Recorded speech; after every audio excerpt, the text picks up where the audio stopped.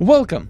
Alright, so I started recording this video about 20 minutes ago. I've been doing some experiments. What was the good things, what were bad things, how to beat this battle on a beginner account. And the thing that I arrived on is going to be Shang Tsung is way too unreliable. We need a reliable source of snare, and we need a reliable source of incurability. And Joker is the best one by far. If you don't have any incurability gear, his juice basically stop the regeneration. So all we need is snare. We need Ermac for some 10% extra free damage. Why not? And if you don't have any incurability gear, you're gonna be in trouble. Even with the Joker, it's really like the problem is the other two. The problem is random tagging. If there was no random tagging, it wouldn't matter. But there is, so it does. So we're gonna start with Raiden. We're gonna basically try to apply as soon as possible to apply the snare. I also gonna give him my maxed out Matoken snakeskin, which I know a lot of people will not have, but it makes things easier. So if you have anything, if you have any piece that can apply incurability on anything, give it to your starting character. Try to apply incurability as soon as possible. If you don't have it, use MK1 Shang Tsung and try to start him with Special 2 so he can apply his incurability immediately.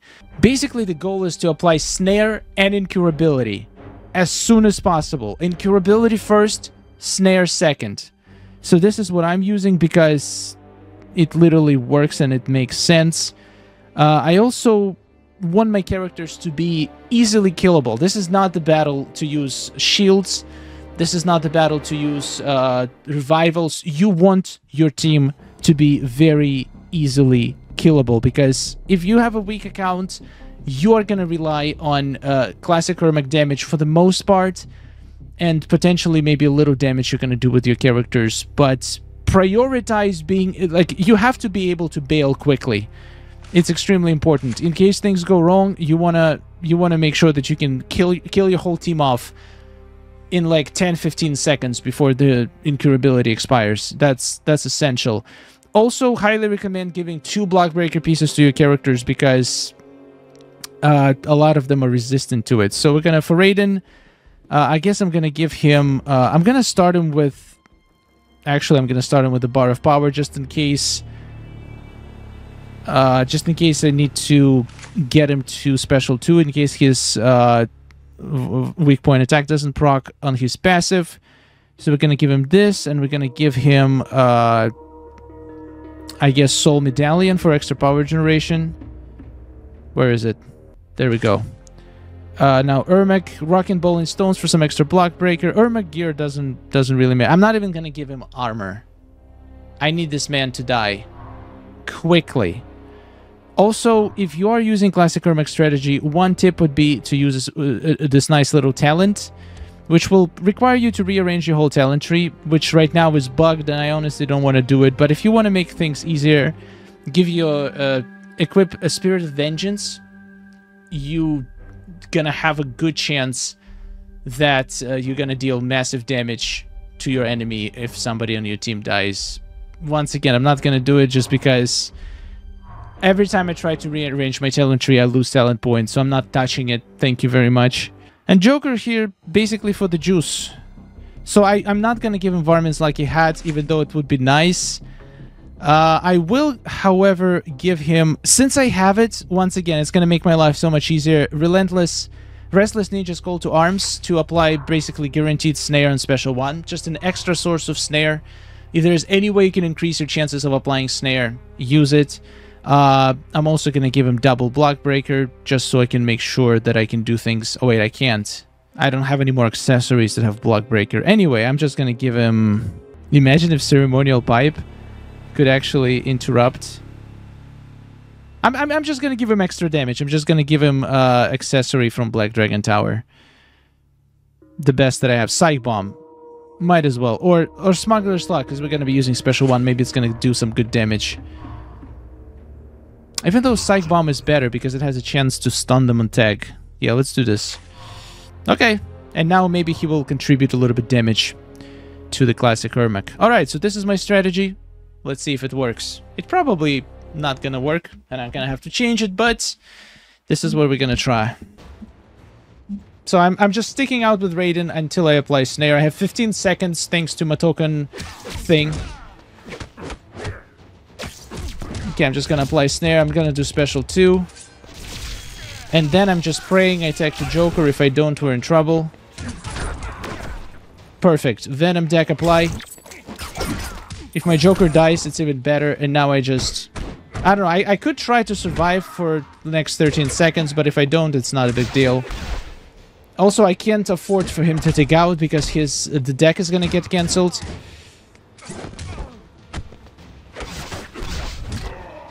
And now you can kill me, sir.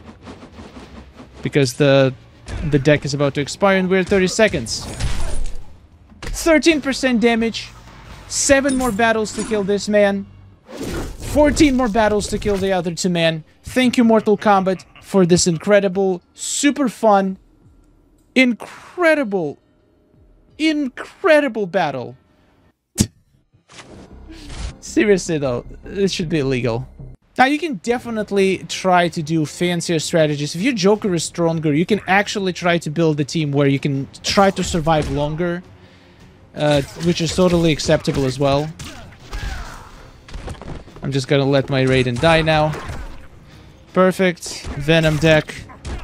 Apply another Snare. Another Venom deck. Another Snare. Just doing some extra damage with my Joker. Why not? Or I'm just gonna let Ermac die because why not? I have Snare and deck going.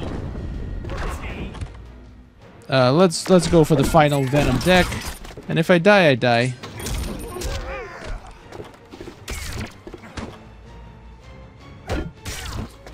Oh crap. Yeah. Good enough for me.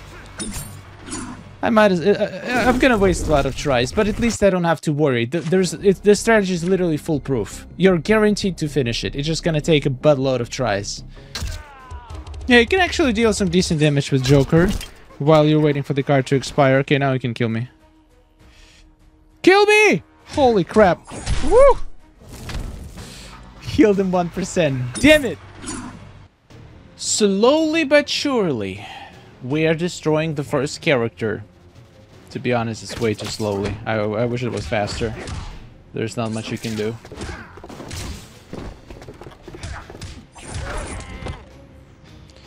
Go for Venom deck here. Gonna go for Special 2 here. Yeah, the Scorpion is pretty much dead. That is good. We're gonna explode in his face and he's gonna die. Bye-bye. Gonna go for Venom deck here. Alright, let's start doing some damage to this man.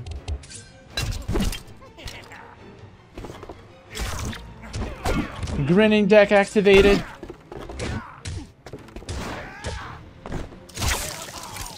No! My potion! We're about to drop the Shank boy. Maybe even in this fight. Yeah, this strategy works really well. It's pretty much 100% consistency. There's nothing that can go wrong with this. You just do this. You get kicked in the face sometimes. It's fine. You die. You already put the card in, so now you just... The worst thing that can happen is if you die a couple seconds early. That's literally the worst that can happen. The best that can happen... You survive for a minute and a half and your Joker just gets your opponent in stun loop. It happens half of the times, I would say. It could probably happen more if I maybe was a little bit more specific with the gear that I chose.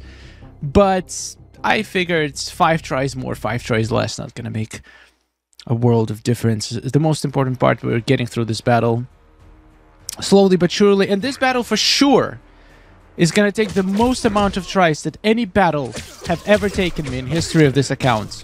Which is a pretty cool achievement, let's be honest.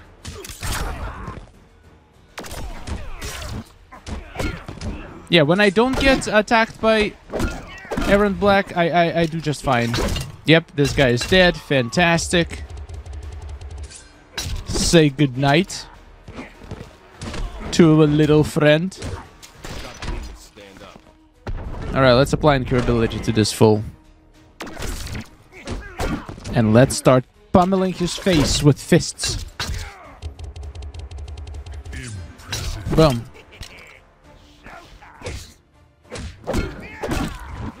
Should deal some decent damage to him. Yeah, 3 cards are gonna last for a very long time.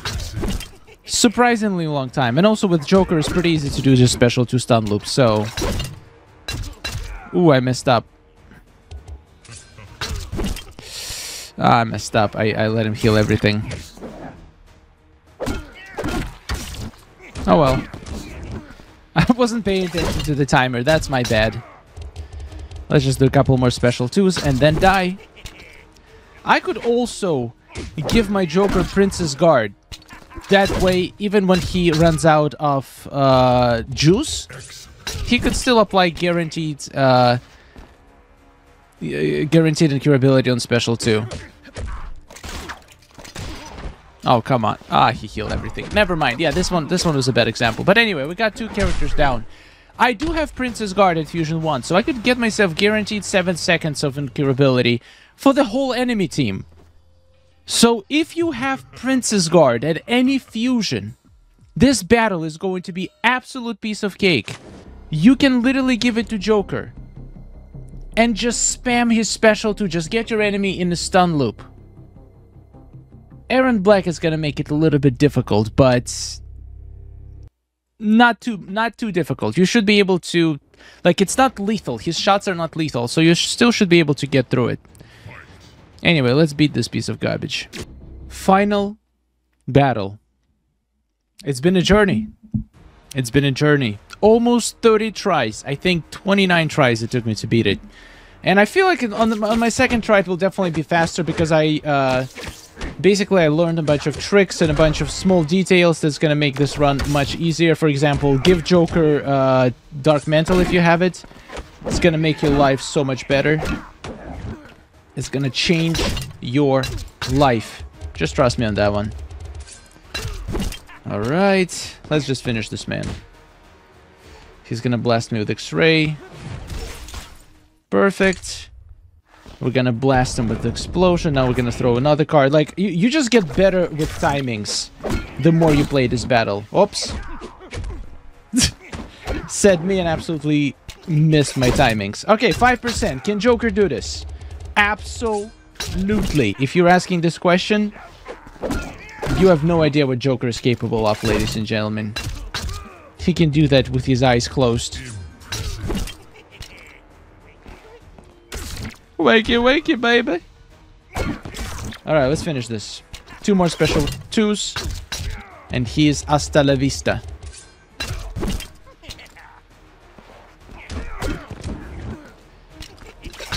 Okay, 3 more special 2s. Fine. It's fine.